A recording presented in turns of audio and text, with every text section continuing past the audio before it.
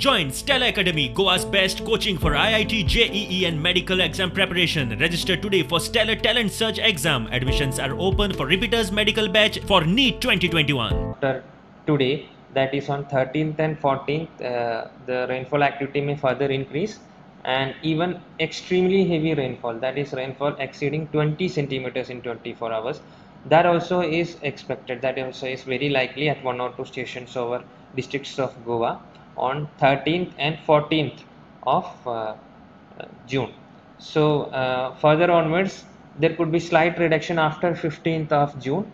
So the distribution of very heavy rainfall decreases on 16th June.